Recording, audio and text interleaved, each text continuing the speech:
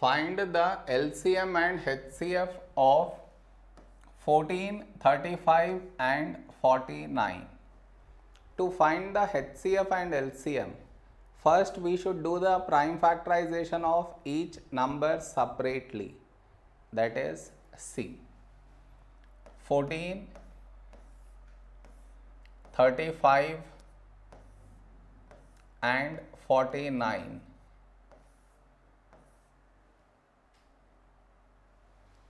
Okay, next. Here we have 14, 14 is 2 7s 14. Now we have 7, 7 is a prime number, so 7 ones 7. Now the other number 35, 35 is 5 7s 35. Now we have 7, 7 is a prime number, so 7 ones 7. Now the other number 49. Always remember 7 square 49. 7 into 7 49. 7 into 7 49. So 7 times 7 is 49. Now we have 7. 7 is a prime number, so 7 ones 7. So now our HCF is the product of numbers which should be present over here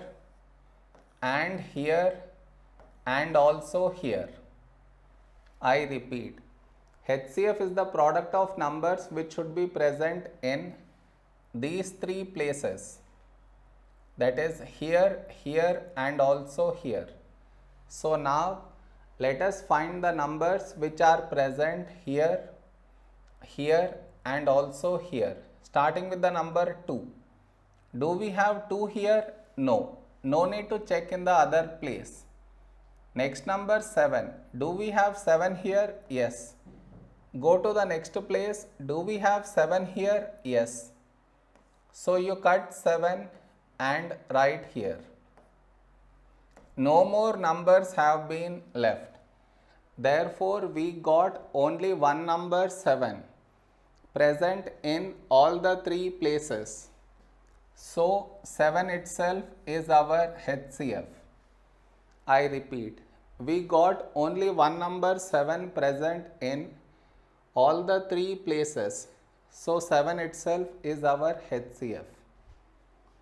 Now to get LCM, whatever HCF we got, to that we should multiply by the numbers which appeared either once or twice in these three places. What I mean is, see, here 2 is not cut. Do we have 2 here? No. Next place, do we have 2 here? No.